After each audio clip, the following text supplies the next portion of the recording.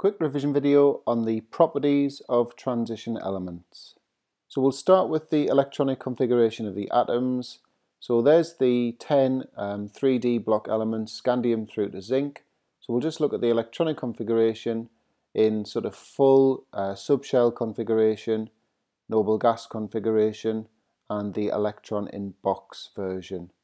So scandium looks like this, and the examiners don't mind which way around you write 3D and 4S. So titanium, I'll just run through until we get to chromium.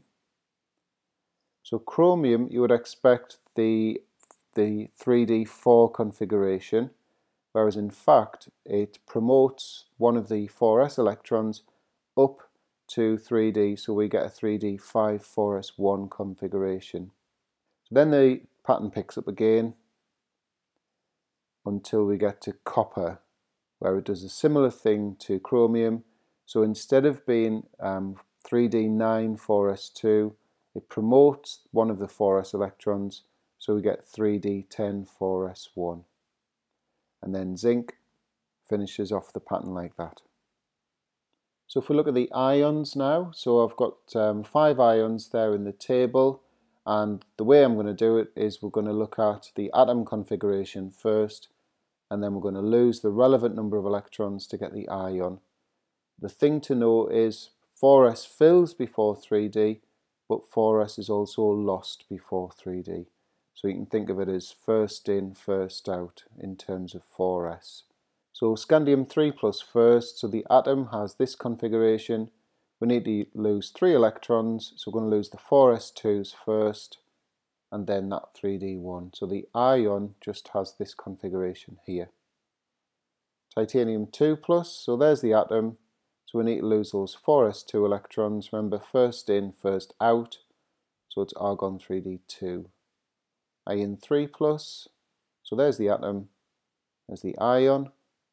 Copper 2 plus, remember that's one of the dodgy ones. So 3D10 4S1. So we lose the 4S1, then one of the 3D10, so we get to 3D9. And zinc 2 plus, so it's got that full configuration, 3D10 4S2. We're going to lose these two, so we get to 3D10. So now we've done this, we can look at the definition for transition elements. So transition elements are defined as having at least one ion with an incomplete D subshell. Now you need to know that scandium only forms the 3 plus ion and zinc only forms the 2 plus ion. So we've got them in the table here. So scandium 3 plus doesn't have any 3D electrons, and zinc 2 plus has a full 3D subshell. So technically they are not classed as transition elements.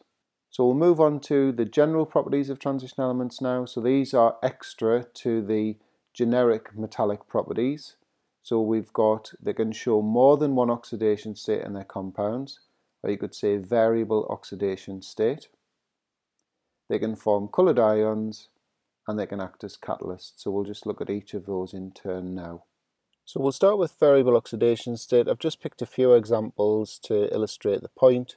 So manganese in KMnO4 has a +7 oxidation state, whereas the manganese in MnO2 is +4. So a couple of vanadium ones now. V in V2O5 is +5, whereas in VO2+, it's +4. And chromium in Cr2O7 2-, that's the dichromate ion, +6, whereas in this complex ion CrH2O6 3+, it's +3. So if you compare that with, say, group 1 and group 2 elements, so sodium in group 1, it can only exhibit the +1 oxidation state, and magnesium in group 2 can only exhibit the +2 oxidation state. Transition elements, however, they can exhibit variable oxidation states. So coloured ions now, again just a few examples to illustrate the point. So iron, a couple of examples here then. So the complex ion of FeH2O6 2+ is pale green, whereas the 3+ version is yellow. Copper, so the CuH2O6 2+ complex ion is blue, whereas the CuCl4 2- complex ion is yellow. Chromium now, so the dichromate ion is orange, whereas the CrH2O6 3+ complex ion is violet. And manganese, MnH2O6 2+ complex is pale pink, very, very pale pink, and the MnO4- ion, which you'll probably be familiar with from potassium manganate 7 titrations, is purple. So we'll finish with catalytic activity. So we need to be aware of the fact that there's heterogeneous catalysts and homogeneous catalysts. We'll start with hetero. So that's where the catalyst and the reactant are in different physical states. So a few examples. So in the Haber process, we're reacting nitrogen and hydrogen gas to make ammonia, but the catalyst is a solid, it's iron. Contact process used to make sulfuric acid has a solid V2O5 catalyst. Hydrogenation of alkenes, so when you're turning alkenes into alkanes by reacting them with hydrogen, that's a nickel catalyst. And finally, the decomposition of hydrogen peroxide uses an MnO2 solid catalyst. So how do they work? Well, they work by this mechanism, a three-step mechanism of adsorption, reaction, desorption. So the reactants adsorb, so they bind weakly to the surface of the catalyst. That's where the reaction takes place. And then once the products are formed, they need to leave the surface, and that's called desorption. So you can use the acronym HARD to help remember that order. So heterogeneous, adsorption, reaction, desorption. So moving on to homogeneous catalysis now. So that's where the catalyst and reactants are in the same physical state. One example for you. So that's between the aqueous iodide ion and the aqueous peroxidized sulfate ion. So you can see there the catalyst is Fe2+ and Fe3+ aqueous. So just looking at those two reactants, I- and S2O8 2-, they're going to struggle to react with each other because they're both negatively charged. So here are the equations, and you can write these in any order. So I've started with the S2O8 2- ion reacting with the Fe2+ ions, and you can see that they've been oxidized up to Fe3+.